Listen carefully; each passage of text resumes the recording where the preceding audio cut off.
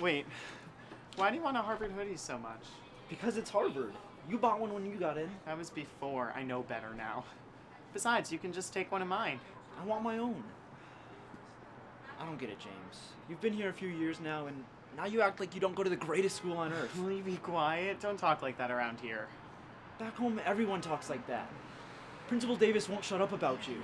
First Harvard student in 40 years. I can retire now. Things are different here. Well, I still want a hoodie.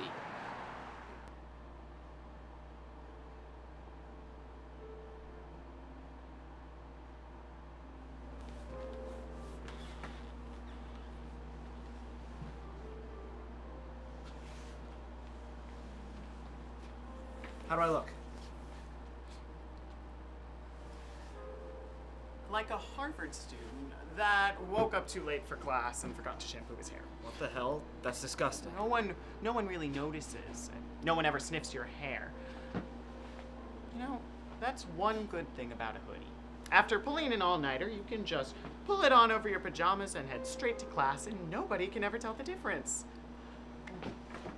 Then you take one of these and fill it with cheap, crappy dining hall coffee, take a banana, and you're all set.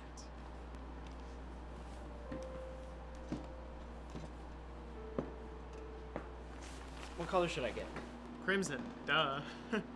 But yours is crimson. So?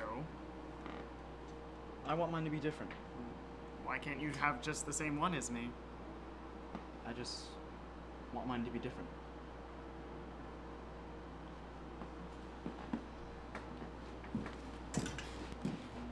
How do I look?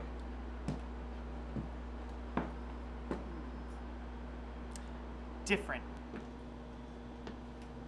Hey Trev, do you have a shot glass yet? Mom won't even let me try wine. What? She would let me drink at like 15. I guess she learned her lesson. You should get one. Harvard student or not, everyone should have a shot glass in their dorm room. How many can you take? Definitely more than you. Oh, really? You want to bet? Yeah, you're wrong.